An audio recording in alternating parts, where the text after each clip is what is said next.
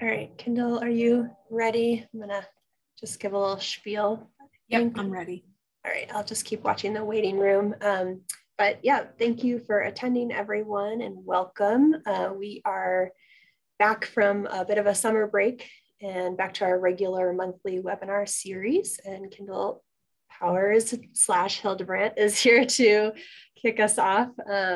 She is the Genomic Resources Collection Manager at the University of Alaska Museum of the North, but is also very familiar with the fish collection and does a lot of tissue and collection work and loans with the curator there. And she will be kind of giving us an overview of Arctos, especially some of the major functions and features available to fish collections. And we'll be using some of the UAM specimen records as examples, both specimen and observation records. And just before we kind of get started, I wanted to point out a couple of resources to those of you who are new to Arctos. So first is just on the list is our website, which is arctosdb.org. And that's a good starting place if you just want to learn more about Arctos, and that will have a way to navigate kind of to all these other links listed there. Our data portal is at arctos.database.museum, and it has millions of museum records and tens of thousands of fish records. So if you're interested, you can go ahead and explore the portal and see how other collections might have their fish records set up. Also, we have a handbook that's available on our website. And so if you're interested in just kind of looking at how Arctos operates and learning more details, you can definitely check that out. And then finally, we do have a YouTube station, and that is where we have all of our previous webinar recordings housed. So a lot of those will pertain to the fish collection management and kind of take a deeper dive into specific modules. So for instance, there's webinars on projects or on media. And so it's a good place to kind of really look at a particular aspect of the database. I also want to announce our next webinar next month at, it'll be October 12th and second Tuesday of the month at 3 p.m. Eastern time, 1 p.m. Mountain. And that will be on Arctos and living collections. And that will be with Michelle Koo and Mariel Campbell. And so they'll be talking about using Arctos to manage living collections and specifically connecting living collections with preserved specimens. So that might be managing botanic garden data or even zoo data or samples from either zoo animals or mark and recapture species and managing those in Arctos. So we hope you can join us for that. And then finally, feel free to use the chat during the webinar for your questions and comments. So we'll try to keep track of those in real time, but we'll also have a question and answer session at the end of the webinar. And I think that's all I've got. So I will stop sharing my screen and turn things over to Kyndall. All right, and I will start sharing my screen. Yeah, use the chat and don't ask questions, ask me to go over something if you're not quite clear. So I'm just going to basically walk you through a couple of the features of Arctos that we use for our fish collection. Make it a little bit bigger. Hopefully it's easier to see. So as she said, I am Kyndall Hildebrandt kind of Powers. I have multiple last names and I do genomic resources, but my background is in mammalogy. I've also worked on the herpetology collection, the herbarium collection, entomology, and of course, ichthyology. So I've worked in all these different collections. So I'm very aware of the different needs of a fish collection that's, fluid based, and it's also a lot system. At least that's how our fish collection is. We have a curator, Andreas Lopez. Unfortunately, there is no collection manager. So he pretty much runs the department plus his teaching, in the biology department. And then we have students that come in and try to fill that role as collection manager. And I work with them, Andreas works with them, and we do what we can. And so I help out cleaning up records, particularly when it relates to tissues. And so some things I'm going to show you are probably not the ideal way. Like we don't have a lot of these, what we call gold standard records. They aren't perfect, but a lot of it was getting the data online and it's publicly available. And then sometimes when we go through, we clean up as we go. Like I said, it's not only not the ideal way, but I'll show you how it's been done and then give you solutions for maybe better ways to do it. And sometimes the tools weren't built when we entered these records. All right, and like I said, I'm gonna go through it somewhat quickly because we've got an hour and there's a lot to look at. But if you have questions, just type them into chat. I think Emily, let's see if I can see the chat. I think Emily's gonna holler if there's something in the chat. I'll be watching. All right, so to start with, we go to Arctos and I am logged in as my login. And this allows me to have all the curatorial tools that I have, which is, I think, pretty much everything. And you can see I have access to all the different collections at UAM because I manage the tissues and I help people with their different data issues that they have. So under manage data, we have transactions, and I'm going to say create an accession because that's when you first get the specimens in. Let's see, I think it's zoomed in. So here we basically can start, we'll say, okay, UAM fish collection. And the nice thing about it is they will tell me the most recently used accession. So I can easily then add it into the next one. So I can add the accession number. The status is in process. We can do the receive date. Everything that's in yellow is required. So if it's in yellow, it's required. If it's not in yellow, it's not required. And there's the different options of how we obtained it. And then I'm going to show you what an actual find transactions. So the find transactions looks for accessions and loans. And I'm going to look for a loan that's going to be in the fish collection. It'll gray out the accession because I'm looking for a loan. My UAM fish, and my loan number that I want is 2020.001. I'll search, and it brings up this record. And this page, if I was looking for a more general, it'd have a list of them. And it'll basically tell me, okay, it's a returnable loan. There's 8 specimens in this. It's still open. People that are involved in it, and any of these like nature of material descriptions that I have in there. I'm going to edit the loan so I can look at it. And so this one,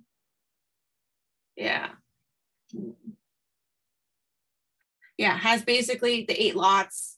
It does not have a project associated with it. That's one thing you can do. I'll talk a little bit about projects in the end, but you can basically, when you send out a loan, attach a project to it. And then when that person publishes, then tie that publication back to that loan. I go down here and I can review loan items.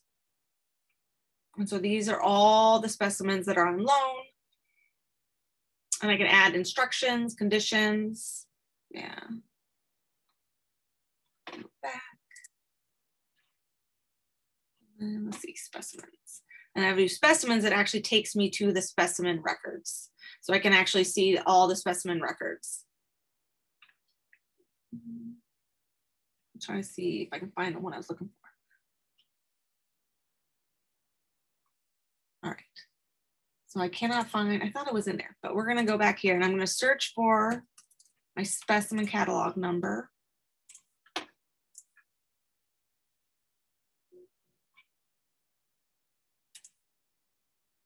And this is what one of the records looks like. And if I went down here to the parts, maybe this is what it was, wasn't. Yeah. I don't remember how I got to it when I was looking at it. But here's basically a specimen fish record. The basic data is at the header and the top. It lists all the parts up here. So it gives you kind of the overview at the top. And then we can go down. Here we got media. So people added. It worked yesterday. Just keep clicking that link. I know that they're moving the media server today, so we'll see if it works. Oh, yeah. Okay, it worked yesterday, but apparently I guess they're moving the media server. So there's all the fish. There's 64 images because that is how many specimens there are. Here we have the list of collectors, right? And so if I click on it, it's going to open the agent search and tell me about this, and I can tell that, okay, she was a master's student in 2019. She has 281 media records, 281 media records and 6 identifications. In this case, it's going to be lots. We go down here, it talks a little bit about the location. We have the map. Yeah, you can zoom out and see where in Alaska. So it's over by Nome. And then here we have the parts. And so this is a lot what I end up working with. And so for lots, we have the top, we have 64 individuals, right? And she took subsamples on all of these. And there's several ways that we link the tissues to like the voucher specimens. And most of the time what it is that you see this in remarks, it says fish ID NS552. And then that basically that fish that's in that bucket has a tag. So they have like little plastic tags, a little dart, and they stick it on there. And so if for some reason we send out the sample and it turns out really kind of cool, then we can link it back to that actual voucher. Some collections, when they loan out tissues, they'll actually then create a new catalog record. So that is what our entomology collection does. If they pull specimens for their lot for any kind of genetic stuff, they'll make a new catalog record. With our fish collection, we just have basically the fish tagged and they stay in that lot, but we know which specimen that it went to. And sometimes we use this in container. It's actually the barcode number that's on the tube.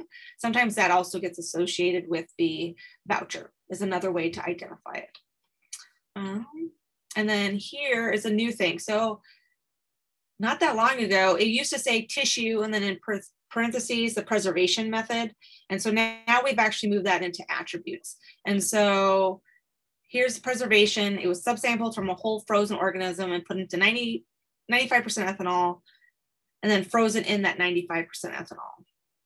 And then listed, I have it as frozen because this was listed as tissue frozen. And then when it got migrated over, it got added.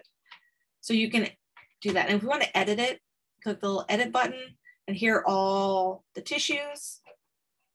And then over here, we can delete, we can subsample, we can clone, and we can also manage the attributes. And then to manage attributes, you click on it. And then you can pick out what you want to do. So you can do a lot of different, besides just preservation, part identifiers, preservation needs, how much is remaining after you subsample it. Yeah. My window's big, so it makes it hard to navigate. Yeah, and you can also then, if you need to add parts, you can do this here at the bottom, and you can add part and it'll come up and you select the part you want, how many you have in it, and then being processed.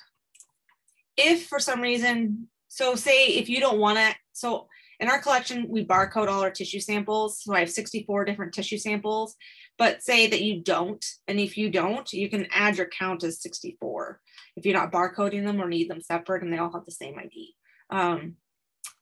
We have to break them down. And so it's 1 because all of our tissue tubes have a unique barcode on them in collection or on loan. And then condition, we do unchecked or good, depending on it, and you can create. And here's where you add a barcode if you're going to add a barcode.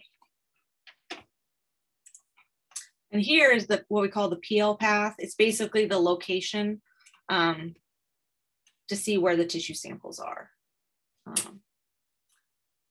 That was, I think, I want to say somebody else, one of the collections wanted to be able to visualize it here, but this is not what I use when I actually go find tissues in the freezer room.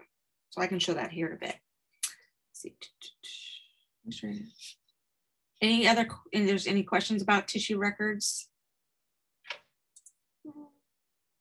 All right, hearing none.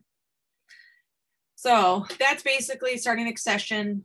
But if I want to actually enter data, so enter data, data entry, enter a new record, and we're going to go down and enter new fish record, enter data. and it'll pull up the screen. And again, if it's in yellow, that's going to be required fields. If it's not, it's optional. If you don't put anything in catalog, it will assign the next number. Collector, again, if you type in the name or even part of it. So if I just do like that, it can fill in. This copy to all, right? If I click on this, it's going to put it anywhere there's an ID. So you don't have to type it in over and over and over again. You can just do copy to all. I think that's the same with the date. If I can find the dates section somewhere. Let me make. Usually they're side by side, but I have zoomed in to make it larger for people viewing, so it's kind of hard. Yeah, so here's the date. And if I do that and copy to all, it'll place that date in. Another feature that we wanted to really highlight. So Andreas really likes the georeferencing in this. And so basically under higher geography, we'll enter Fairbanks. So Fairbanks is where we are. If I scroll down here and find matches. So I'm gonna pick this one, say use. And then the locality, let's do. So just to interrupt, we can't see the pop-up window. So we'll see if we can see it in GeoLocate. And if not, you can show it through edit locality in a record. Oh, well here, actually, let's see. Let me see if I can change my sharing. So it's, we'll do it that way. Now let's see if you can see it now. But now it's probably you've seen the entire screen. So let's just, all right. So then we'll do specific locality. Actually, let's do banana. Then I can do geolocate. And then it pops up banana. And I check, yep, that's the one I want. And I can save to my application. And it enters the lat longs for me, where the georeference source, max error, and everything right into my record for me. So it makes it really easy to geolocate your records if that's, yeah. And then basically you're gonna fill this out. Another aspect that's really kind of is this customized form. So up here, it's really nice because you can do hide, you can show, and you can carry. So things you don't want to see, so you can trim back the data that you're actually entering or having students enter, show fields, and then carry. And carry is really nice because that basically will save what the data you put in that field and then carry it to the next record. So like I have taxon name, so you're doing a bunch of the same species, you can just have that carry. Same with nature ID. So that's really easy, so you don't have to type in the stuff over and over again. So that is if you're doing one record at a time. There's also the option, and this is a lot of what we do, is bulk load, because we get a lot of the agencies and stuff we work with will just send us spreadsheets with all the data. So we just enter it into a bulk load record. So here's bulk load. Oh, you gotta build it first. Bulk load builder. So here you basically require data, the stuff that's like yellow is gonna be highlighted, and then you'll select how you want your coordinates. So usually I do mine in decimal degrees. You can check how many agents you have, 2, 3, 4. If you do, let's see, I'll show you. So I have 3, I'll say I'll have 2 attributes, and I don't need the rest, and I don't need locality attributes. And you can always scroll down and you can see what's checked, and if you want to check or add anything else. There's a long list of everything you need. So let me see, download the template. And I open it. So then basically what you're going to do is just add the data into these fields. But say I go and all of a sudden I realize that I actually need an extra barcode part. I can just insert. So I just basically can copy these and make part name 4, you know, and just the exact same things. So if you make a file and you realize that you actually have more parts or attributes, feel free, you can just add to them. Say that you only have 2 parts and you said 3, you can just delete these or just leave them blank. It's totally fine. But yeah, like I said, if you have more than attributes, you can add it. If you realize that you need some other field, an easy way to do it is just come here, copy the part you need so you get that right kind of header, and you can paste that into your record, which makes it simple. Then once you get it filled out, you basically go to bulk load, catalog records, and then choose your file, upload it, and then fix the error messages that you get. Because I usually will at least get one or two of something that I messed up. Like I abbreviated the sex instead of writing out male or female. Okay, let's see.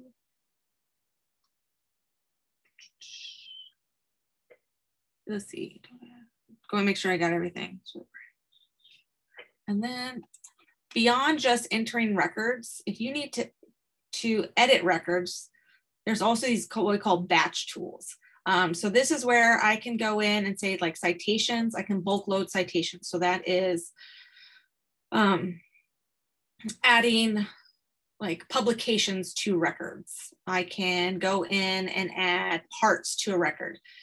I can do identifiers, relationships, the whole variety of them, add media, change locality. So a lot of the stuff you can do in bulk. So if you entered a bunch of records and you realize that you have to add or edit to them, you can actually do a lot of that editing in bulk. Saves you a lot of time. And then, so you got your specimen records in, you got them accessioned, you got them entered, and now we're gonna go and we're gonna do a loan. And I'm actually gonna find this transaction.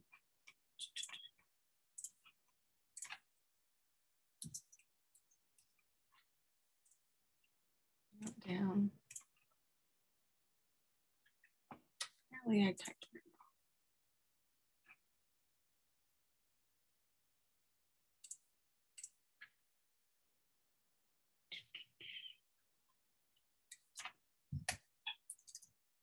Oh, because I'm typing accession, that's why. It's like, I know I looked at this yesterday. All right, 2018. So this is a loan.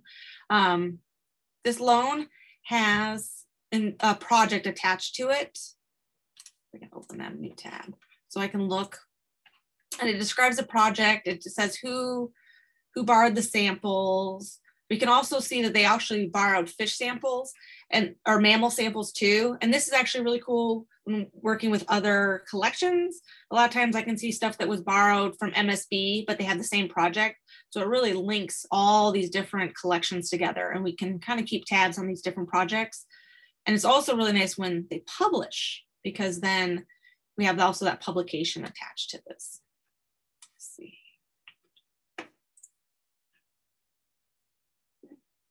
And then, yeah, so that's publications. So we can do edit loan and look at the loan. So there's the project. This is tissue samples. We also have instructions, so that gets printed on the loan agreement form for people to sign. So how to like actually cite our specimens. We have down here, how do we ship them? So I can pick the different addresses, and this goes on to print when we print the invoices.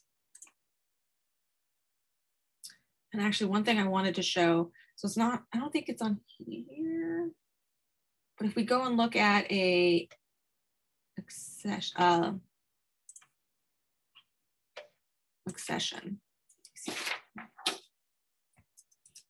one thing I didn't mention that I wanted to show is the fact that we can track permits. So this one here, so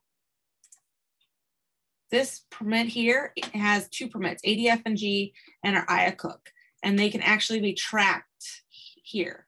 So when you get specimens in, you can add permits. And then basically if you need to do a report for that permit, you can pull up that permit and it has everything that's been linked to it. So that's an easy way to keep track of permits, and that's in the accessions. So accessions and loans. A little out of order. And then another kind of cool tool is this publications and projects. And so here we can type in different people's names. And so in this one, I'm going to do a grad student that we had.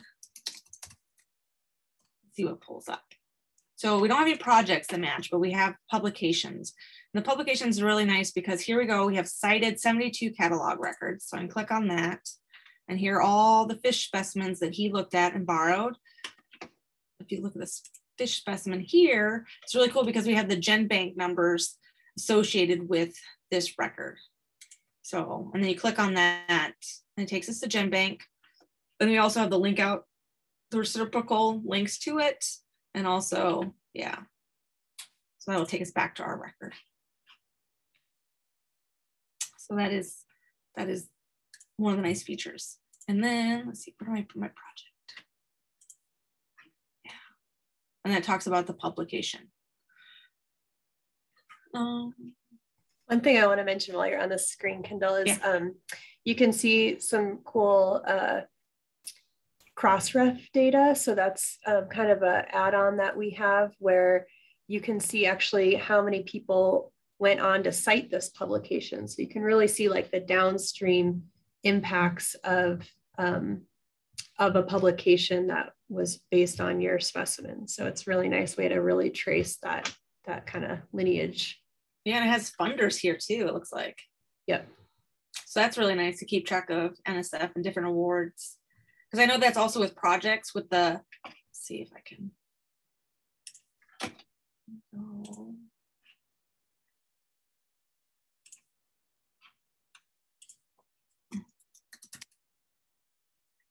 So this, did they add this one? Oh, they didn't add it in there. So like this one is an NSF one. So we should actually add, we can add the NSF project ID on. Let's see.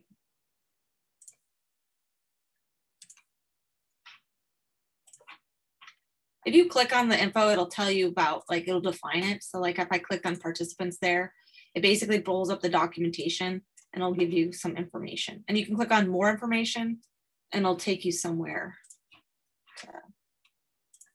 Let's see. You can always type in partial information and pull it up. So this one is a good one because it shows you, it has the US national, the award number, who edited it, last edited by, description, the records that are used. And so projects are just a really nice way to have everything together and different projects that contributed to it. We do a lot of our like Park Service specimens. We have a project with all our Park Service specimens, so we can just have all of them there. So when the Park Service wants to know what specimens we have of theirs, we can just actually send them that link, which has been really, really handy. And then if you guys, when you guys are entering records and you don't know the correct, what to fill in, is it going to be sex or is it going to be like, is it male or female or is it spelled out? This code tables here, this is a list of all the code tables. And usually I can just do like a control find, say parts, and it'll bring up a lot of things with parts. But here we go, part attribute tables. So if I go here, I can actually view it and see like what actually I can enter. Preservation, and it defines it too. So if you have questions about a certain one, it'll tell you. Another cheat, if you're doing the bulk loader and you need to know, is I will often just have one of the data entry screens open. So like I'll have a fish data entry screen and I'm like, I don't know so-and-so's name. So then I can just basically, so I think it was like something like that, and it'll pull it up. I'm like, okay. Or I think it'll pull up all the different Karens and I can find the one that I need. And then basically I would copy and go to Karen's record and just copy this and put this in my bulk loader file. I will show agents really quick. So this is an easy way to look up anybody. So I can look up myself. I can even just put in partial and it'll pull it up.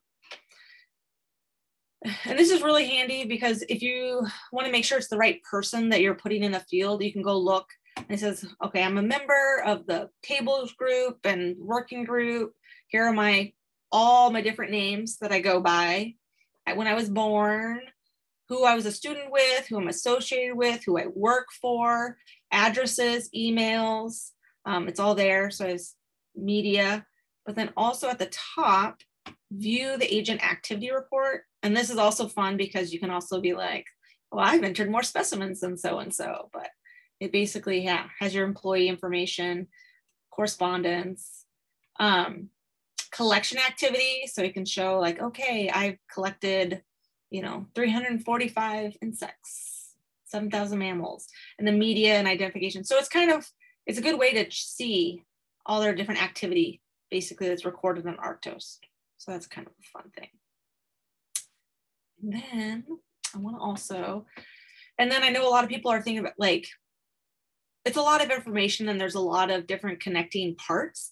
And so we also have the tools, GitHub.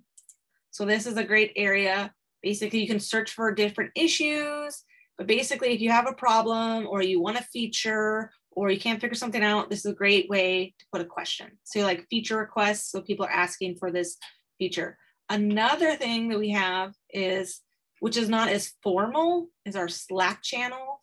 And it's basically, I like it. This was our one the other day about, we started a pet channel, but there's ones like, okay, let's see. How does something show up in someone's email? I can just ask general, I think Arctos hive minds, general. But I can ask questions of group and it's like, hey, is this working for you? Is Arctos down? Does somebody already start a GitHub issue for something? So this is also another way that you can just ask the community before you pose a GitHub question. Because sometimes you think like, this has to be a feature. Has somebody already filed a GitHub issue? Or if you have questions, it's just an easy way to post and somebody will usually get back to you about, how to do it. All right, I think that's pretty much. Oh, and one thing also, the accessibility. So Andreas really like this aspect that it's on the internet. You don't need a VPN. You can really get to your records anywhere, which came in very handy when people, all of a sudden we had to start working from home because a lot of us just worked on Arctos at home and you can easily work from home with it. So, yeah. All right. Are there any questions that people want to see or anything in particular? I was going to say you're going to show the container hierarchy page. Oh, I can do that. Might be helpful to see. All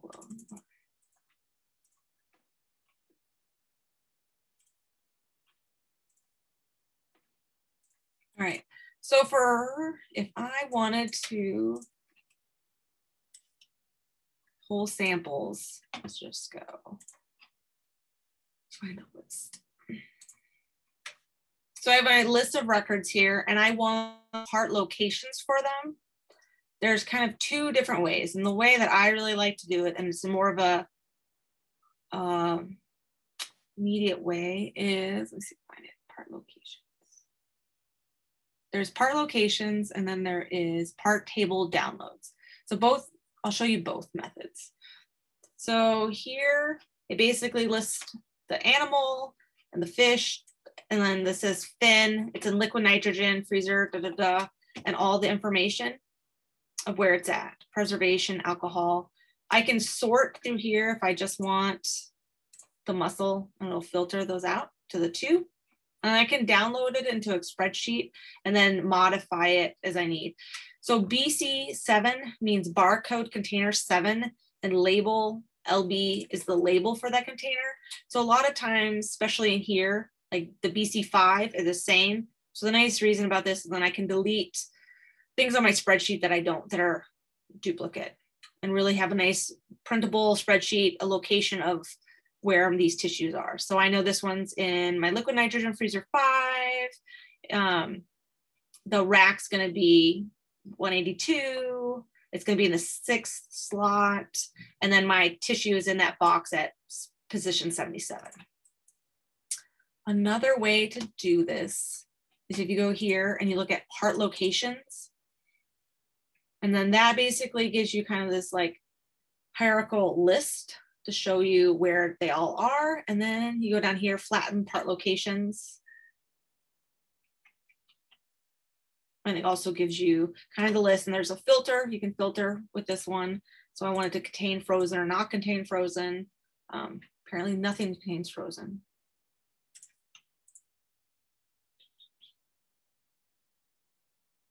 There. Oh yeah, because we removed it. So that's an artifact of us changing the system, because I don't think any of them say frozen anymore. And then yeah, they just basically tell you where these different fish are. And then I can do object tracking. So object tracking, the find container. So that's that field, and I can type in any barcode. Let's see, like that one, and it'll should show me where it's at in the universe. So it's in the universe. It's going to be at my building here, the University of Alaska Museum, and where it's at. And then if you click into these boxes, right, it gives me all these different options. I can edit this container, so that opens the edit container field. It tells me all of the children that are in this container, which are all my positions inside that freezer rack.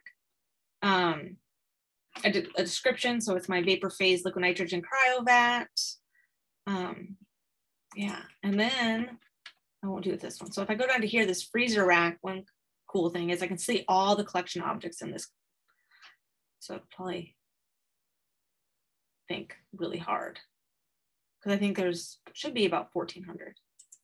And then you double click on this and it'll show you all the different slots. And I can also, those are the box. And then positions, that's the standard 100 well box. And in the top number is the label. So we usually have that label as like the field number. And then this is going to be the barcode. That's unique.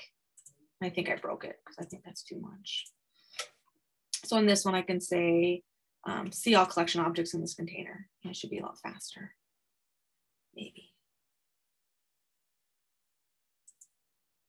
It should be 100. Apparently it does not like that this morning. Well, normally it'll just pull up all the collection. I don't know why it's spinning this morning. Yeah. Hey, Kyndall. Yeah. So yeah, I noticed that it does that too. It takes for a while to figure out where all the collection objects are. But since we're on this topic, I was wondering, Emily's gonna laugh because she knows what I'm gonna ask is, what about like creating labels for containers? Like, do you ever create labels for jars or like other types of containers that you can basically generate the output from Arctos? Like print them from here, or? Well, I mean, printing is the next level, but like, let's say, you have a bunch of records in one container, like you do here, right? Yep. Can you just like group them and get something close to a label? Yeah. So basically what we would do here, let me open like my full screen. So the way we would do it, this is the way we've done it. This is how we do it with small mammals. Let's see, share. So basically I would go and I would search, let's see, my results here, right? I would basically then customize it to what I want. So usually a lot of times, how would I do it? I want the barcode numbers. I would go, this is pretty much how I would do it. I would go to the parts table download, right? And here it has pretty much what I want. I want the catalog number, the scientific name, and then for us, it would be like the label or barcode, right? And so I would download this table. So I would just download it. This is like not the high-tech solution that people do. I would then basically just delete what I don't want and what I want. I don't know if this is like, this is our down and dirty method. And then I'd have my basically, what I want. There's my list of say what I wanted. And then I would print that and we tape it to the jars. Okay. So it's not like fancy, but that's how we've done it in the past. Yeah. So that actually is not a bad idea, because you could like create a pivot table and you know, in Excel, right? That's based on the label. Yep. Right. And once you do that, you basically, you know, you could list all the specimens that are in whatever container number that is, right? Yep. Exactly. And go from there. So yeah, that's not a bad idea. I was just thinking, like, maybe there's a way of getting to it from the container side. Like if you search for a certain container, and you get that output of, you know, 6 objects in that container or however, then you could download that sort of list. But you can do it that way. There's not an option to download it. You could just like highlight it, I guess, and copy and paste it into Excel too. Nope, you can do it that way too. So like if I have this one, I flattened parts, right? So I basically did the find container. It brought up all of these. You flatten parts. And again, gives you this table. The only thing though is it gives the locations is a big string. You know what I mean? Right.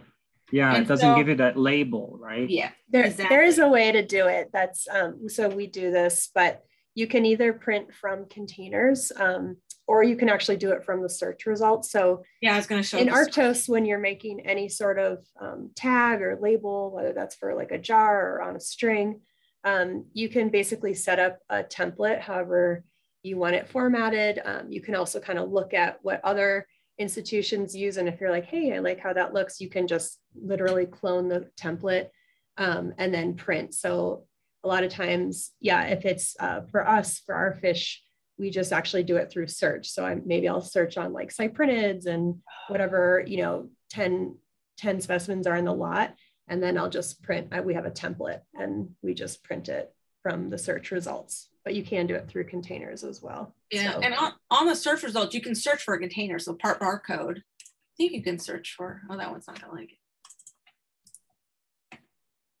Nope, apparently, yeah.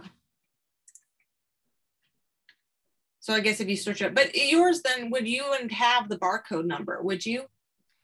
You could put whatever. So when you set up your template, you're telling what fields you want pulled. So if you want barcode on there, if you want specific locality, if you want the preservative type, I mean, it's whatever you want. So, and you can make it nice and pretty. So the Excel download works, but you know, ours look pretty sleek, I would say. So you should just check out other people's. That's in the reports, right? That's in reports. Yep. Okay. See, do we have to give credit or? No, you just, we're all about sharing and collaboration. So you can see everyone else's label templates. So a lot of times you can want to show that really quick, Emily? Yeah, let's see if I can. Because I don't do it that way. I do it like, this is a spreadsheet. Sure. Let's see if I can find one real quick. Share my screen.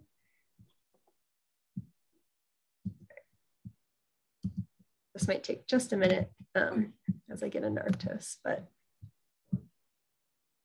okay. So I'm at Colorado here, so just log in. It's only a little cooler than here.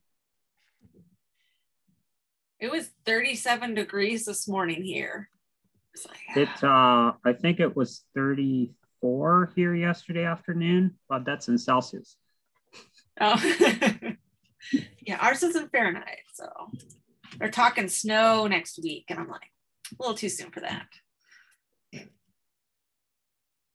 I'm just kind of so straining my parameters so that I don't get like a huge list here. But so I'm pulling up a trout, and here's just one. But so yeah, if I say print stuff.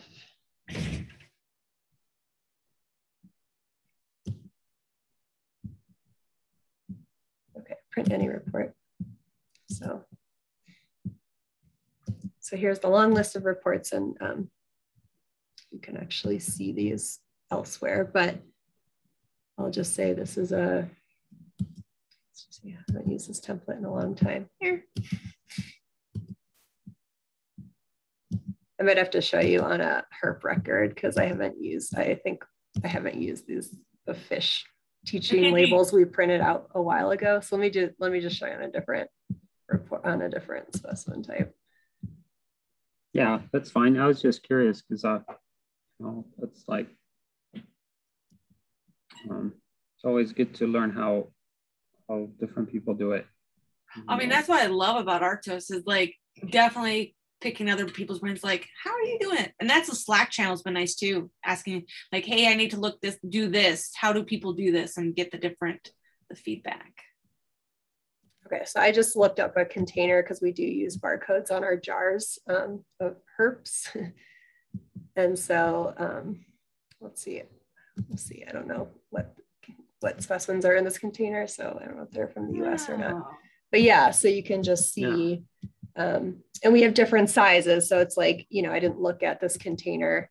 So it's a 16-ounce, it's a pint jar. So, you know, we have different kind of small, medium, large. And so it'll format for those. So we're printing, these are thermal labels that we drop in the jars.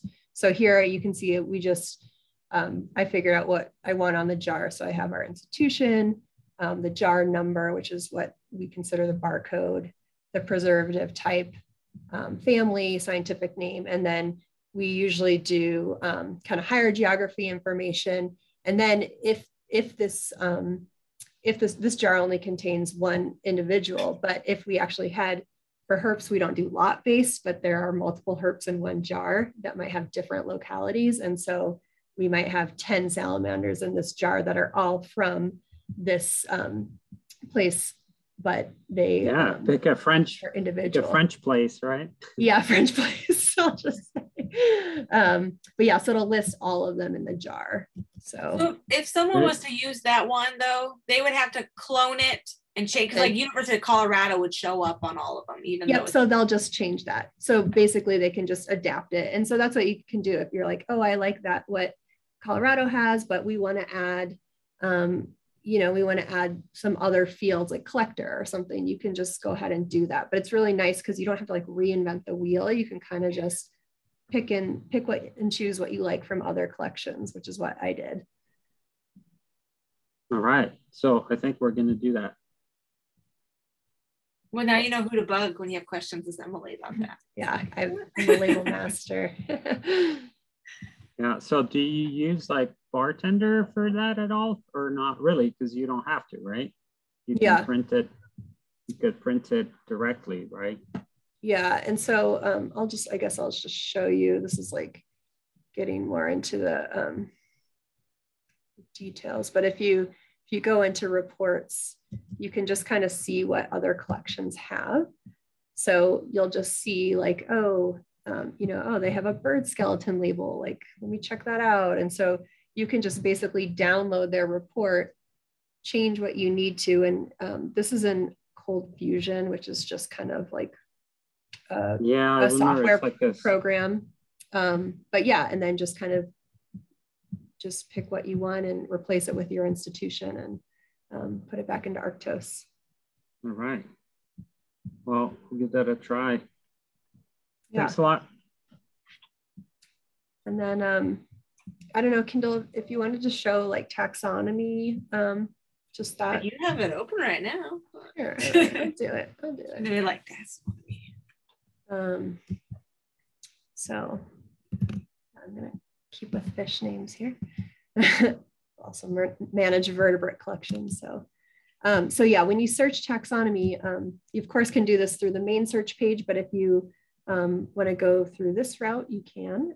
So I just looked up a fish and you'll see all the different subspecies names available. And I mentioned this in the chat, but we do basically keep a controlled vocabulary data dictionary pertaining to names, whether that's people or taxa or geography, just so we don't get a lot of like variants and misspellings. And you can certainly put in names that are no longer accepted, especially if that's how you organize your collection and have an updated taxonomy.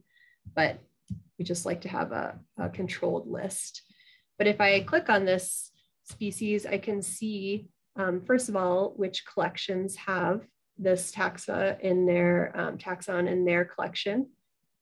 And then I can look and actually see on the map, where are all these specimens collected. I can see any media associated. And again, that server is getting moved today. I feel like this always happens on webinar days, but so you would be able to see any media available. You can see any related taxa. So one cool thing is you can, once you created controlled names for taxon, you can connect them and say, oh, this has been synonymized. And so that way, you know, if a random user is looking on our main search page and they're using an outdated name or they're using the newest accepted name, they're still going to find basically all the variants.